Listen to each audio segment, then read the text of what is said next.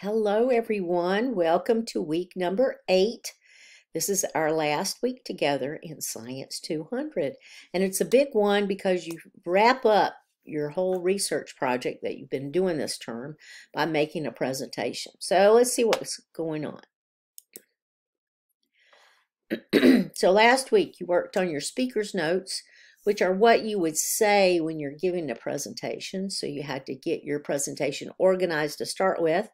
And then you would write out, hopefully you wrote out what you were going to say in this presentation that you're giving because you have done all this research on that particular topic for your presentation for this term.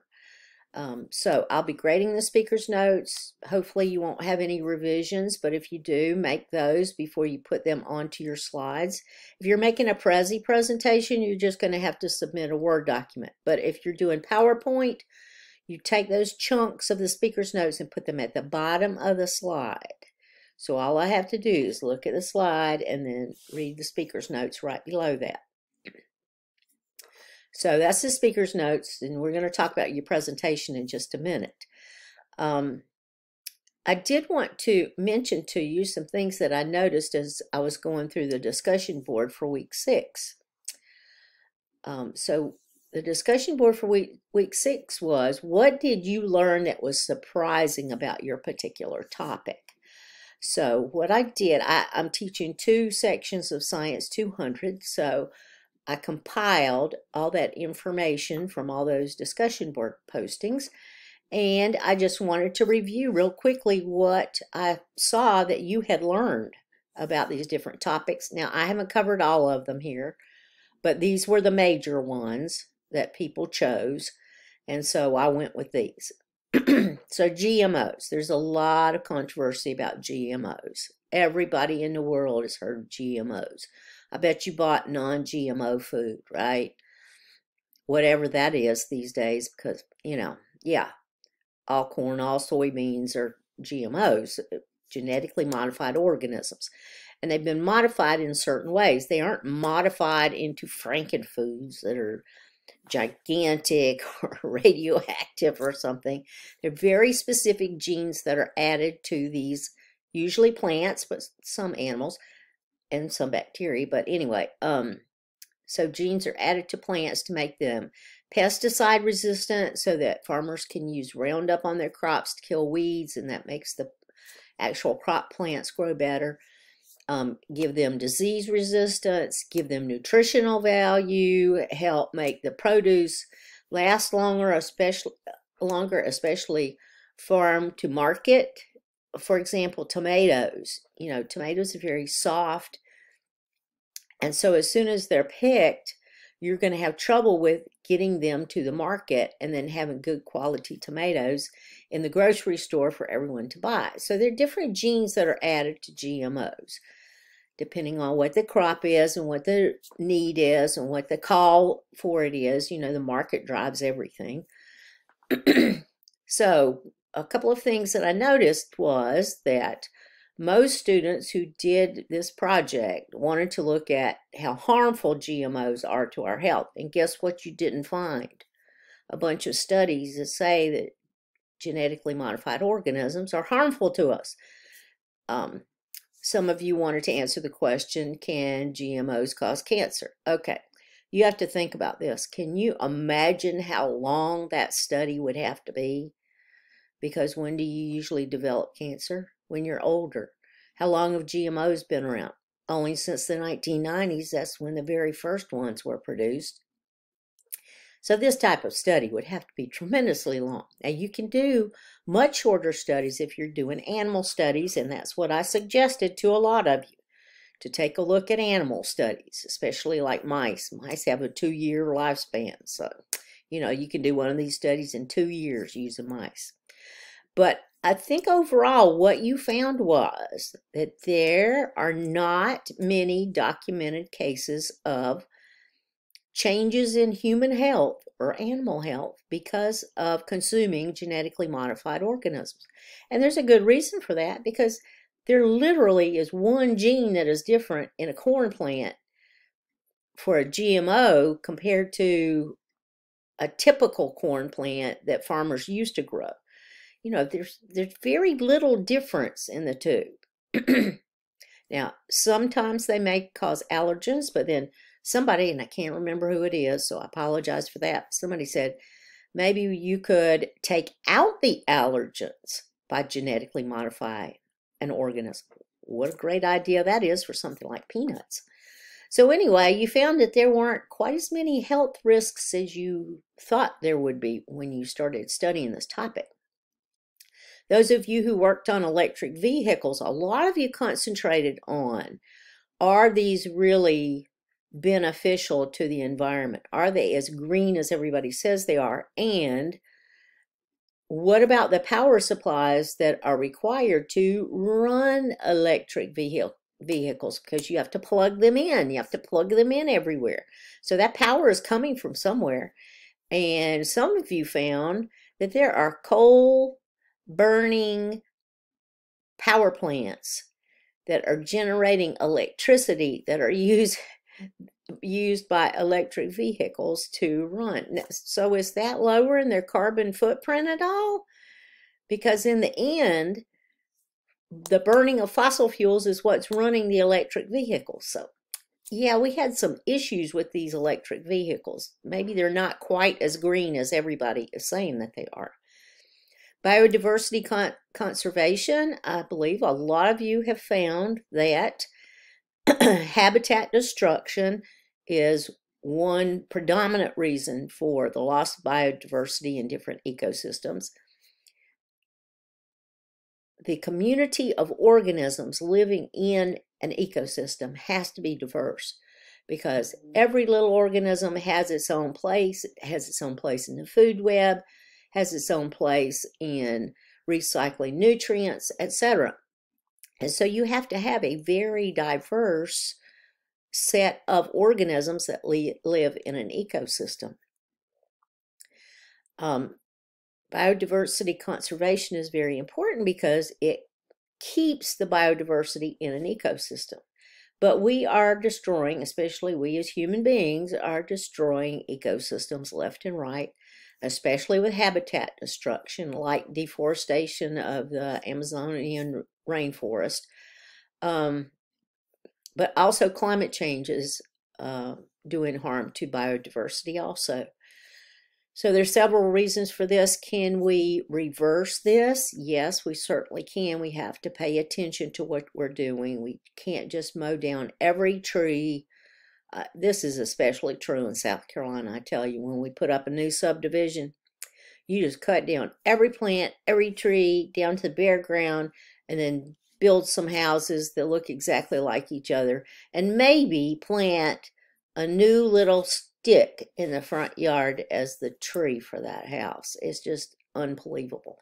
That is not the way to conserve biodiversity anywhere.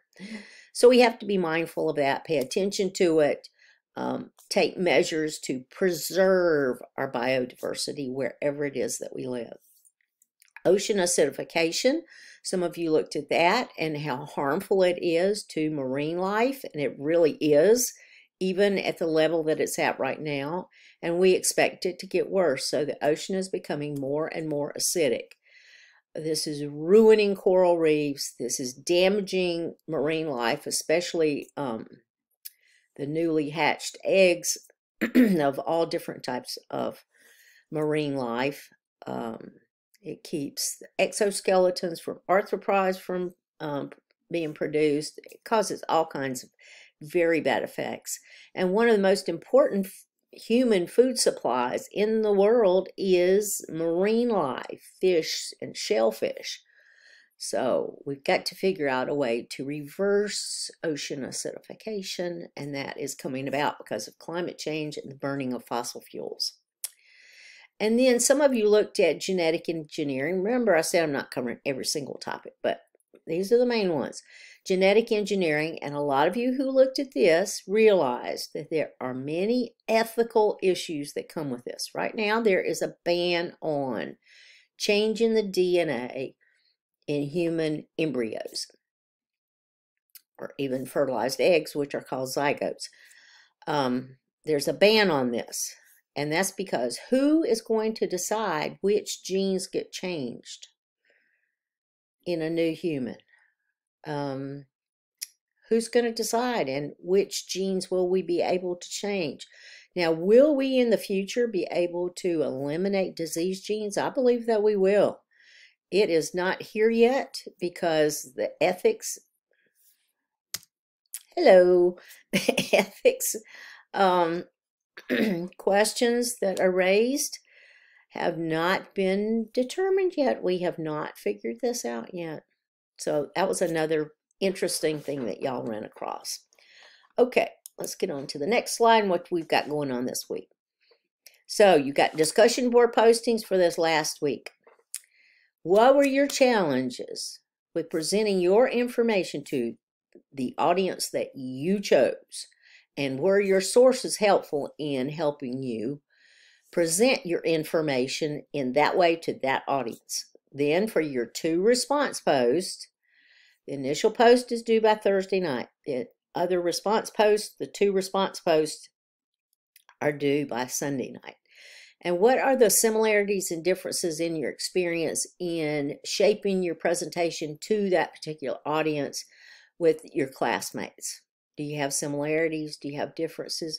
What about your audiences? Because some of you are giving your presentations to experts, and some of you are giving your presentations to high school students. So, big difference in your audiences. What are the similarities and differences that you have? You're going to complete the exercises in Chapter 8 on the Deepwater Horizon oil spill, and you're going to read another peer-reviewed article about this work, and there are lots of statistics and great statistics in this particular article. It is amazing at how much damage that particular oil spill did in the Gulf of Mexico. So finish that up. And then you've got final presentations.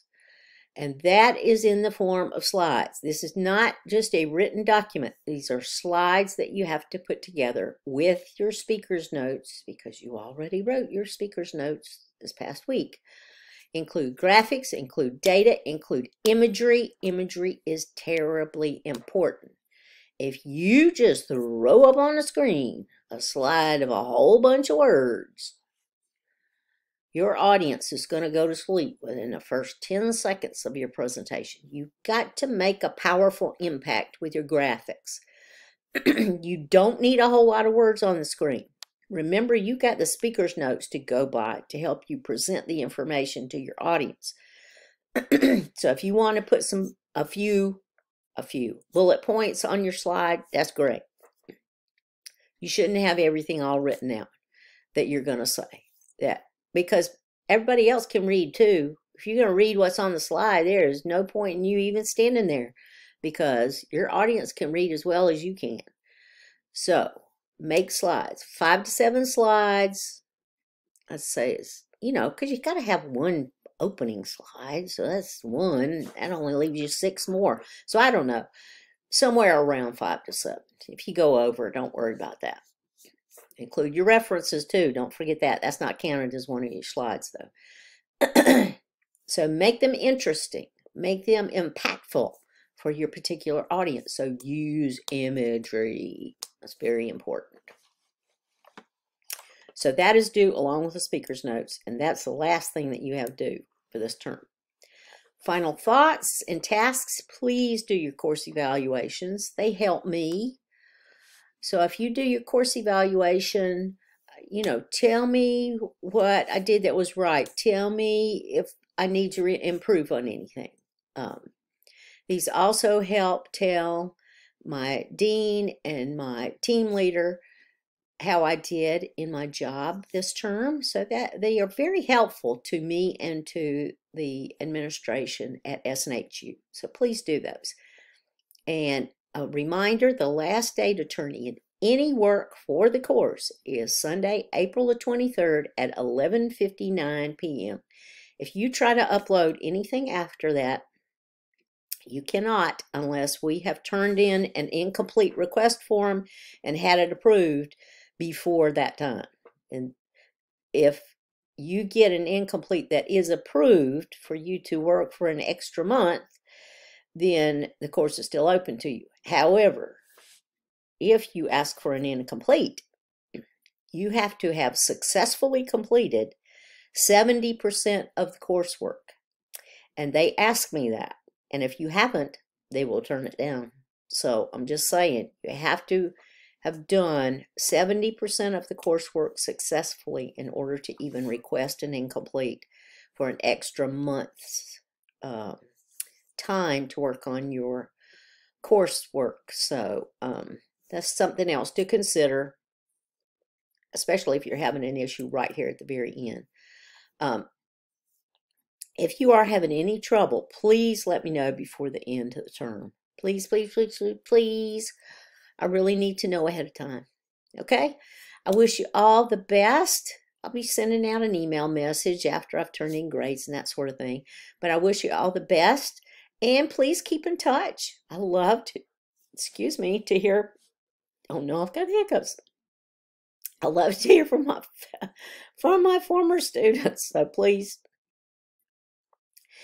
keep in touch with me, m.sigmon@snhu.edu. I'll be glad to keep in touch with you. Send out a I've got hiccups. Reference letter for you. With that being said, I hope that you have a wonderful last week. Bye.